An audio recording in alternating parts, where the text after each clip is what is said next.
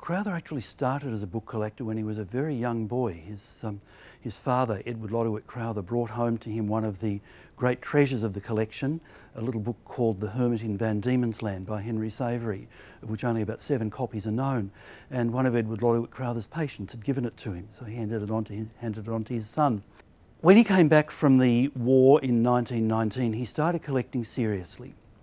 And he was interested in Tasmanian history. He was interested in some special subjects as well. He was particularly interested in, or developed an interest in, whaling, partly because of his grandfather's influence.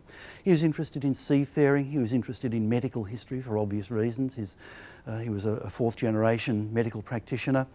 He was interested in Samuel Johnson and James Boswell. He was interested in documenting the actual activity of book collecting. So he collected books about book collecting.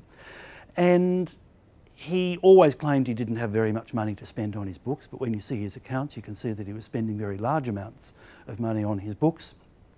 But he wasn't always concerned about their condition, because he was also an historian. He wrote a lot of historical articles on all sorts of things, especially his favourite subjects, such as medical history and whaling history and his family.